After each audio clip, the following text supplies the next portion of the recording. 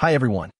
If you have just updated your CapCut for PC to the latest version and suddenly find out that you can no longer export your video without CapCut Watermark for free, as shown here in the export dialog, then you should consider going back to the previous version.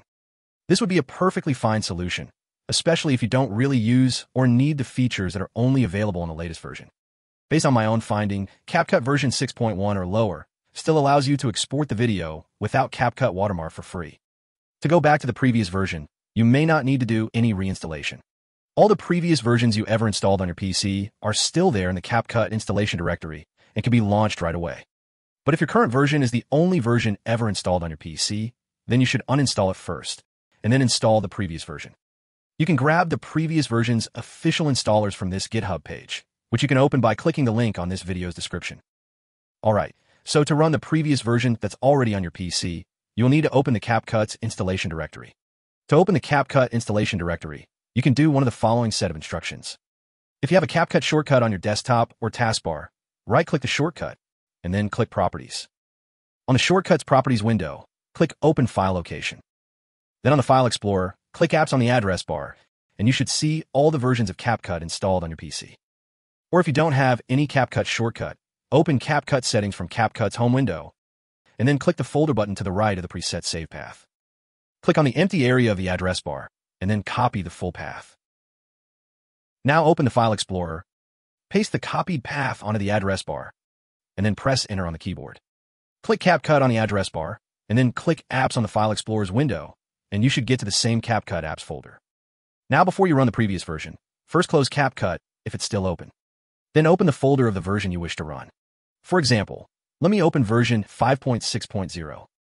Then press C on the keyboard to find the CapCut application file, and then simply double-click the file to launch CapCut.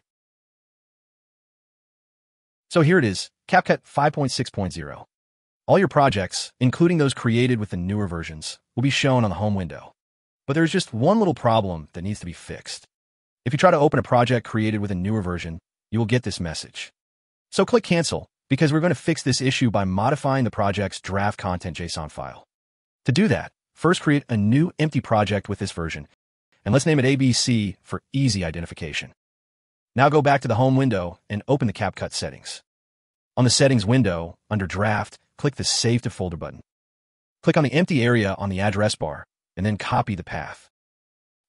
Now open your File Explorer, paste the copied path onto the address bar, and then press Enter on the keyboard. You should see the project folders of all CapCut projects you ever created. Now open the project folder of the new empty project you created earlier, which for my case is the ABC project. Then look for the draft content.json file, and then open it with Notepad.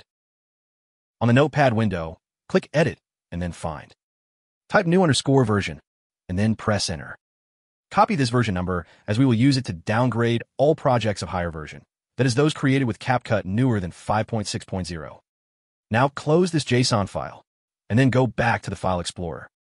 Go back to the CapCut Drafts directory and open the folder of the project you want to downgrade.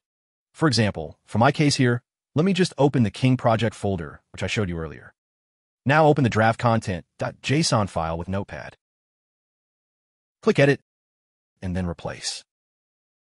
Type new_version, and then press Enter. Now we're going to replace all occurrences of this version number with the one we copied earlier from the new empty project.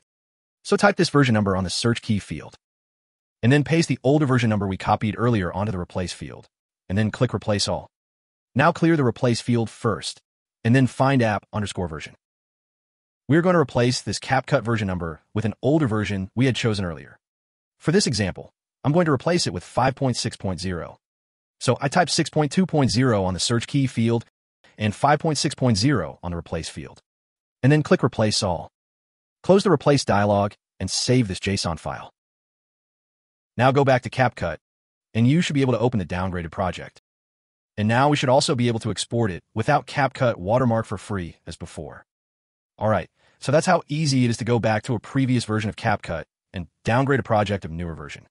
I hope you find this tutorial useful, and thank you for watching.